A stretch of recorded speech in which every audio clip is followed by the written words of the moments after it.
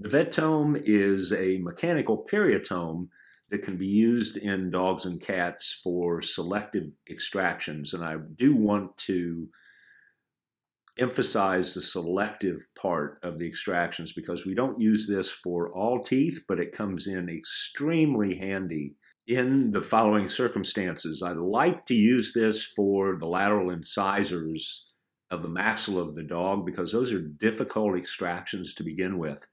And although they've got curved surfaces, which is not specifically the best for the Vet-tome because of its flat periotome-like surface, there is some bending that can occur with that tip. And so it does acclimate very well to extraction of that tooth.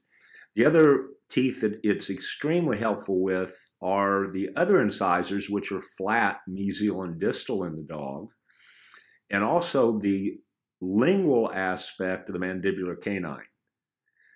This situation, as you view it here, is the first time I've used the Vet-tome. This is a fractured lateral incisor, and you can see how we're using that as we go. And then without doing any luxation elevation at all with a hand instrument, we're going to go straight to the extraction forceps and attempt to get purchase on that crown and extract that without any luxation elevation with hand instruments.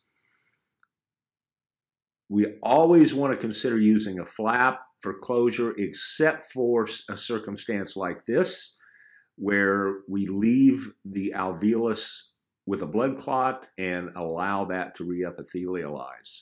Extremely effective, quick, and very ergonomic.